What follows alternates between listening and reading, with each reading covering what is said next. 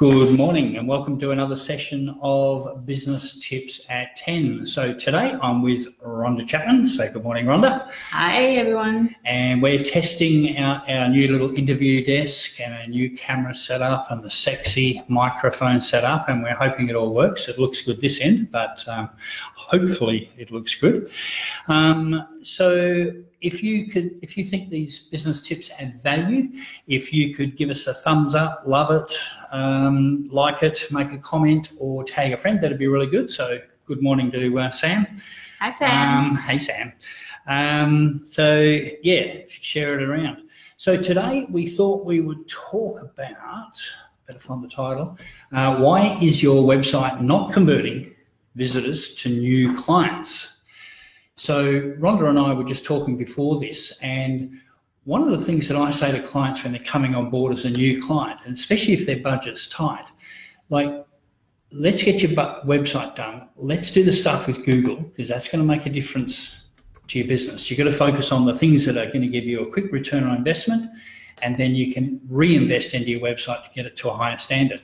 So one of the things I say, and I was wondering what Rhonda's reaction would be, is where I say, look, the welcome or the intro message on the homepage is going to take up 1 inch or 2 inch. So whatever you've got to start with is the way to go. And Rhonda was sharing some recent jobs that she's done where that's been the case. So yeah, so like we would say, the homepage is sort of the doorway of your business website. Yep. So it's kind of really important to get people to understand right away when they land onto your homepage, what is it that your business does, what you have to offer them.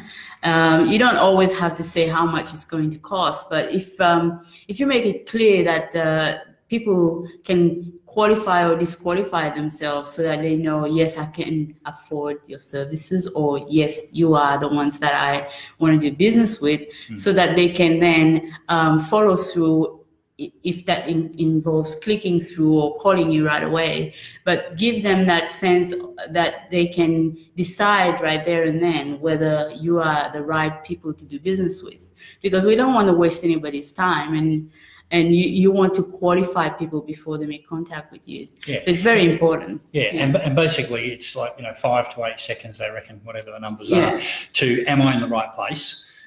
And then what is the next step? Yeah.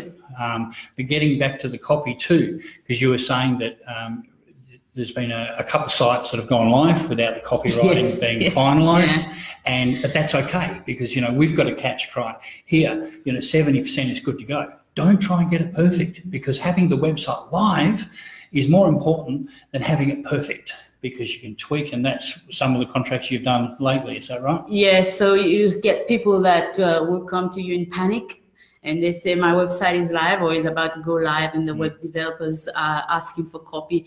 And that was the last thing they had on their mind. They thought everything was fine. Oh yeah, we're getting our products on our website, listing everything, all the pricing and all that, but where's the wording? Or where's the about page? Where's what you want on your contact us, rather than just put a form and all that. So people are coming to me in panic, wanting to find out what they're going to put on their website. Some come with what they've written, and all I do is tweak and remove the typos and things like that, or make it sound better.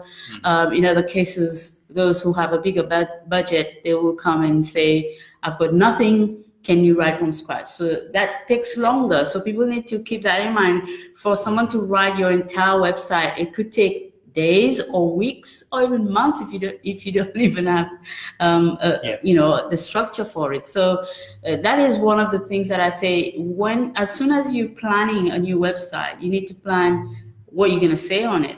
And therefore, whether you start writing before you go to a developer or during the build, there's not a big difference, but sometimes the copywriter also can guide the design for the website. Yeah, absolutely, yeah. And I know there's been on occasions where I've actually gotten work from you, had the work referred, because the website was so poorly structured, it didn't matter what copy you provided. Yes. It just wasn't going to work. Yeah. And I mean, which is commendable to you, because Yeah. that shows a high level of integrity with your work. Yeah. One is a local business. I'm not sure if I should mention them. Don't. No, don't. No, they're great business. They've got really good results on their website now, and the copywriting's awesome. So anyway, maybe not. Yeah, so for example, in some cases, because I'm very honest, yes, I'm in business to make money, but I will always be honest with people. Yep. If they come to me and I find it, because I always audit the copy, but also look at whether the website is well structured enough for Google to accept everything that you put on it. So if I find that it's broken or it's not going to help with SEO, I will tell the business owner, you need to go and fix it. Yes. Before I can, because whatever I put on it, if it's not going to get picked up by Google or anybody, then what's the point? Yep, absolutely, yeah. So, and what prompted this topic today? We planned to do this Facebook Live today. We didn't actually know what we were going to talk about, but Rhonda did a Facebook post today. So if you're not connected to Rhonda on Facebook, do connect with Rhonda.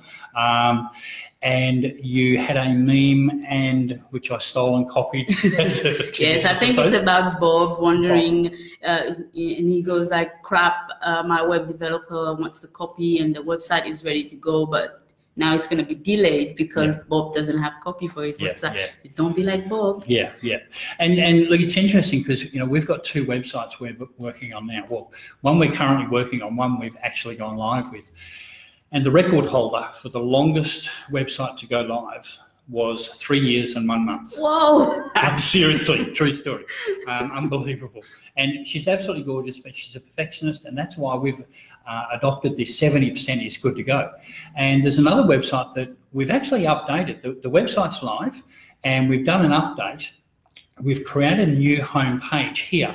Now, the only reason the business owner hasn't gone live with it is because there's 3 new pages, and all she needs on those pages is 1 or 2 paragraphs.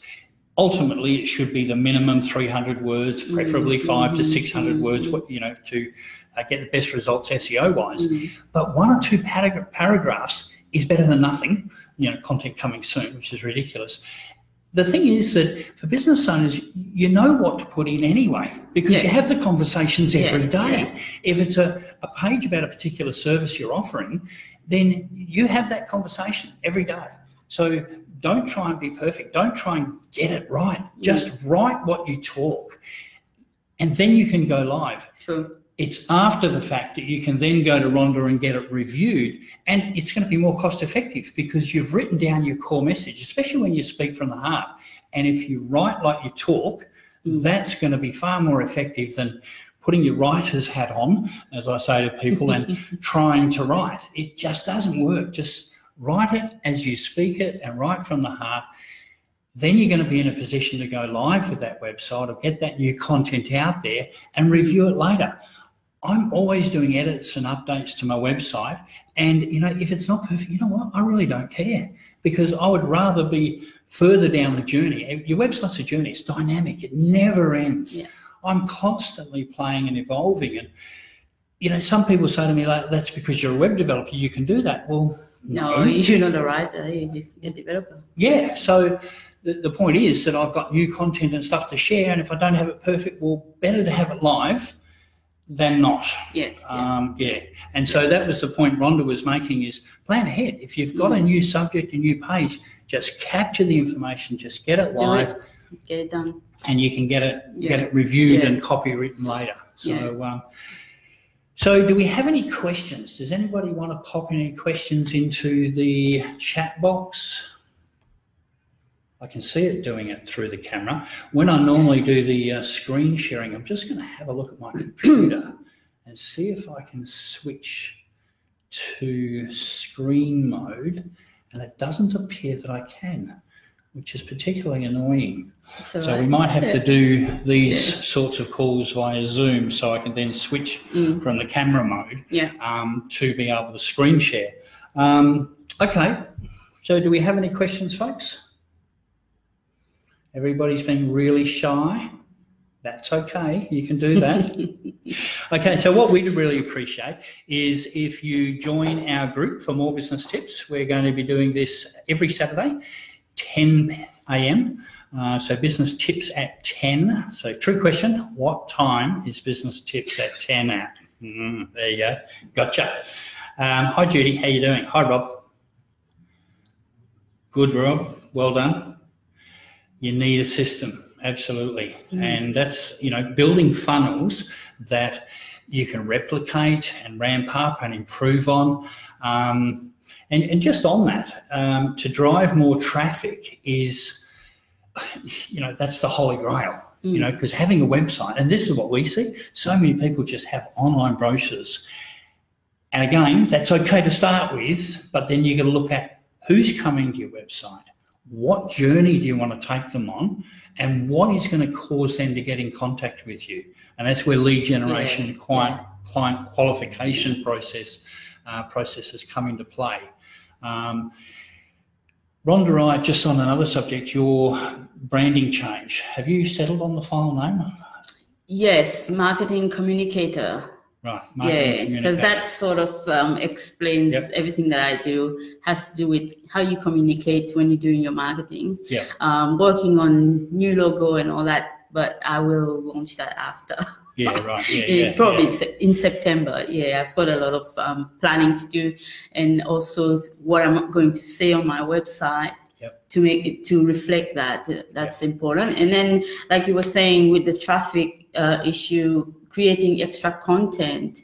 So if you want to create videos, if you want to create blog posts, if you're going to do Facebook ads, so all that also come into place when you want to bring traffic to your website. It's not just Google that's going to bring you traffic, because a lot of people just live on Facebook. Your ideal customers could be on Facebook. So if you try and reach people through that. There's a question from Rob there. Yeah, Rob. So call to action, Rob. Good question. It's the pinnacle, because one of the things that we've noticed, we've been doing this 11 years. So when back in 07, 08 and onwards, the free report, the ebook offer was, the pinnacle, the 5 things to do this, or the 7 secrets of whatever. The only thing is been done to death. And so, and a lot of the time it's actually been done quite poorly. People, because it's the world of online learning, everybody's learning, they go and mimic, and everybody's a damned expert. And oh my God, that does my head in.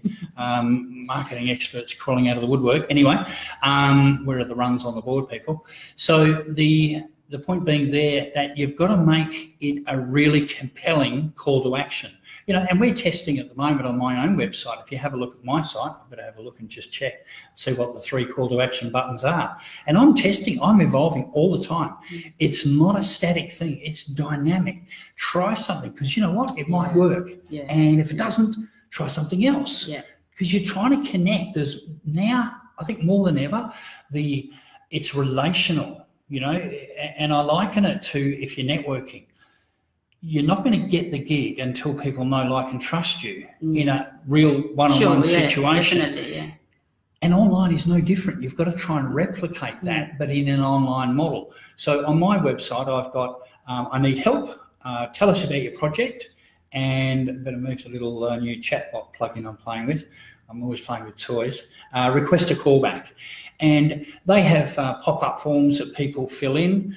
They're actually, although the forms look the same, they're actually different forms, because I want to track, are people clicking on I need help and request a callback? Which one are they clicking on? And the tell us your project is a higher level. It's a qualification where I'm actually asking quite a few questions.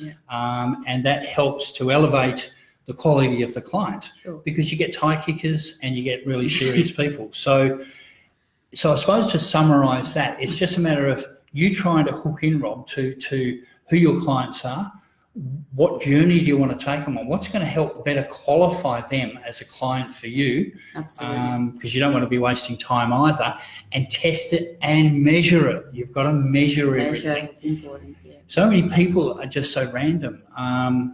And look, it's hard as a business owner, I think, because you sort of got to, you wear your production hat and you take that off, and you got to wear your marketing hat and, your sales hat. And it's hard to change And before this, today, I was reflecting on the Facebook Lives I've done. Is it working for me? It was a good idea, but is it actually working? Well, yes, it is. We engaged with a client last week who had some pretty serious problems on a client, and we've landed quite a good gig from that. And the win is, well, obviously, I've got new business, which is exciting, but I'm also actually able to make a difference for somebody. They've invested quite a bit in a website that's actually just not converting. So it's a win-win situation. Yes, I got more business, but hey, the client's a winner because we're going to get better results. Exactly. So hopefully that helps, Rob. Yeah, I'm just reading through your message. LS opportunity, connect, yada yada, whatever. Yeah, and look, the thing I think there is that. Nobody wants to be sold to, but everybody wants to buy. We're no different. So you've got to look at it from us. If it's an obvious sell, that's not going to work. It's not going to convert. You've just got to really engage and actually try and solve people's problems and be consistent in your follow-up. And look, to be honest, it's one area that I'm actually quite weak in. Because I systemize everything, I have follow-up email sequences which are very personable, courtesy of Rhonda helping me with those. Thank you, Rhonda.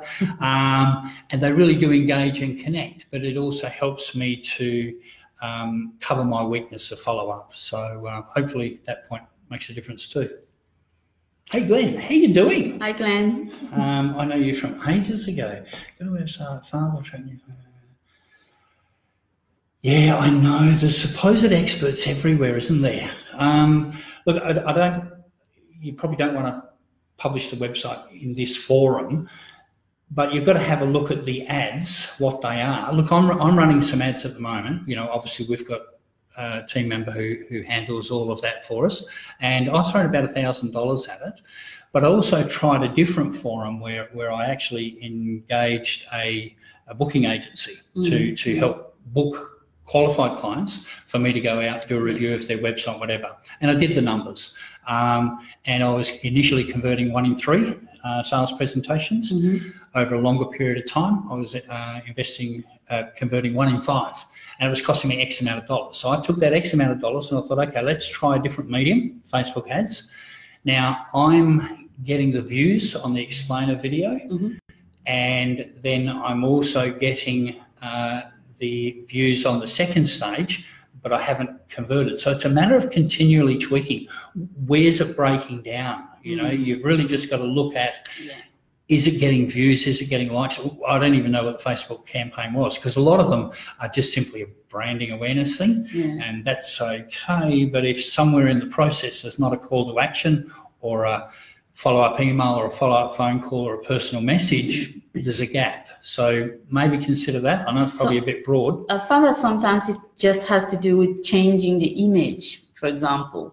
I've tested for events, if I'm selling to both men and women, or if, whatever I do, if I change the image and, for example, making the person in the image look straight into the lens of the camera, I get more likes and more click-through.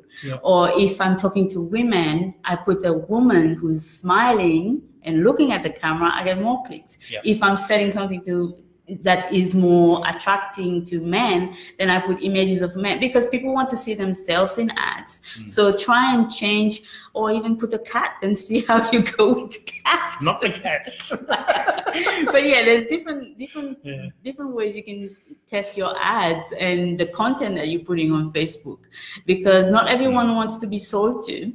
Maybe it's just a matter of telling a story and sharing some case studies so that people say, yeah, that looks like something I need. Therefore, I'm going to these guys and ask them for a quote for it. And just to give that cat thing more context for those who don't know. No, but you could try. But cats are the highest watch videos on YouTube. Is that the stats?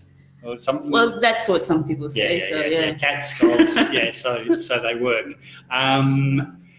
And some, just on that, because you just reminded me, as a part of our Facebook campaign, we were running the same ad with 3 different images. And one particular image was a guy, similar to this scenario, was a young academic-looking dude, pretty hunky, sitting at a laptop. And that particular image got better conversions, more click-throughs. Okay, so you're right. Yeah, absolutely. Play with the ads. Hey, Sveta, how you doing? Good to see you. Well, see you. Okay, we got any other questions? Rob's asking about links for chat box. Links on a website that gives a prospect option in the chat. Yeah, look, links on a website. So a chat box type pop-up. If you have a look at my website, Rob, that's sending more traffic to my website. So just think about that for a moment. The win there is I'm getting more traffic to my website. Yeah. And you're likely to stay on the website longer. Hang on, I just earned branding points from Google. And please try and visit more than one page, because you visit more than one page, branding points with Google, which is SEO. It's a new take on SEO. You know, the more traffic you get, great, but you really want people to visit more pages. So you've got to look at the way you have people interacting on your website. We're just about to launch a new website, I know I'm digressing, on a local security firm, where it has a pop-up contact us quote form, right? Because the bottom line is that's the call to action. People want a quote. You've got to make it easy for them, right? The current website is absolutely atrocious for that. Now, that's great, little pop-up, quick as, right? So you're getting that interaction, wonderful. They fill in the quote form and it gets sent off and that's the end of it. But guess what happened? They've just come to the website, to the homepage, they've clicked on the quote form, they've filled in the quote form, all done, and they're gone. Well, that just registered a bounce with Google, because they've not visited any other page. That's big demerit points. The higher the bounce rate, it just doesn't reflect well on your website. So, like, to win the game with Google, you got to have 100 points, but not every one thing equals 1 point. It's really simple. So what we're doing with this quote form is we're then taking them to a success page. So guess what happened there? It's not registered as a bounce. So I'm giving away advanced secrets there of what we do. So be mindful of that. I know I digressed. Chat pop-up box. So yes, look, we're playing around with chat pop-ups. There's a few that are run by AdWords company that do advanced tracking, and they're really sophisticated. They're really great, but they actually add about 4 seconds to the load time of the website, which is really bad, because that's another ranking element that Google apply. How quick does the website load? So you've just got to be mindful of that. We were testing one a couple of weeks ago on my website, or last week I think it was, and it was actually adding about 2 seconds. So I've got a load time of about 4 anyway. That added another 2 seconds. I wasn't really happy with that. So we're actually testing one that Facebook puts out. It's a native chat box. I haven't really had long enough time to assess it as such. It's working. But yeah, so it's probably something we should look at down the track, is having a look at different ways. There's chat boxes that are built into the website, and then there's also chat boxes that are external, and you put a bit of code in. Okay, yeah. So we'll have a look at that later. I know it doesn't answer your question definitively, but certainly worth considering. But the other point you can be aware of, we had a request from a particular client this week about a chat box, and then I said, well, are you going to be available? And the answer was no. Well, no, don't put a chat box in. If you're not going to be able to manage it, don't play with it. So I hope that helps. Yeah, do that, Glenn. Send me a private message, and I've actually can do a full audit. Now, in that audit, I think there's 47 points. It's really very sexy. Now, from the audit, there's going to be a lot of things that you can actually do yourself. You know, some of these elements are not hard to fix, and we assess everything from design down to security, down to graphics, down to call to action, all of the things to do with Google. So one of the cash prize we've got is play the game with Google, and Google will play the game with you. And some of it's not hard. It's not rocket science. You know, quite often we've reviewed a website when we've engaged a client, say, to do SEO, and we've checked the website and on a mobile phone, and I want to contact them, and I can't. There's no floating call now button. It's like, are you ridiculous? I've got to scroll down there. Like, why would you do that? And even though it's not SEO related, it's outcomes related. SEO is about outcomes. It's not just about ranking well, it's about getting more calls, getting more inquiries. That's the outcome you want to achieve. So we sort of have that holistic approach. and I've been talking for ages, so I'll give you a turn now. but actually, just on copywriting, that's one of the things that Rhonda does exceptionally well. There's a really high level of focus on SEO. I'll take a breath. Yeah. You can say something now. For SEO, it's more not to put too much of the keywords into your copy, really, yes. Because a lot of people expect that if I'm going to write for them, they expect me to put a lot of keywords. Yep. But yeah, Google nowadays, they look more at whether you're more relevant and that the copy is actually keeping people on your website. So, and what people want is something that is more natural and that speaks to them, so that when they're there, they get all the information they need and they know why they should buy from you. Yep, absolutely. So, okay, I think we'll call it a wrap today. So if anybody wants an assessment on their website, send me a private message or add the website link in the comments thread, whatever it is you want to do, and I'll do an assessment. We normally charge $275, and we actually really do normally charge $275. I'm not just saying that. It takes me over an hour to do it. So, but for the people who listen in here, I don't mind doing that at all. So, and like I said, there's going to be some elements that you may well be able to do yourself. If I can help you to get better results and make more money, you're likely to come back to us and say, hey, Pete, you do the stuff that I can't do, and I love helping people to do the stuff that they can do. And Rhonda does exactly the same. You know, you heard before how Rhonda shared with her integrity about, hey, I can't actually help you until you get your website done. Then I can help you with better results with the copywriting. So, okay, good. Thanks, Rob. I'm glad that makes a difference for you. Good on you. So, one thing I'd recommend you do is join our group on Facebook. It's called Smart Tank Mastermind. I'll put a link in the thread, but if you just Google Facebook, Smart Tank Mastermind. Smart Tank as a takeoff of Shark Tank, not at that business level yet, let me tell you. But if you think a friend or a colleague will benefit from this, tag them, share this, like it, give me a thumbs up, give me love. And I also get this Facebook Live transcribed, and I create a blog post about it.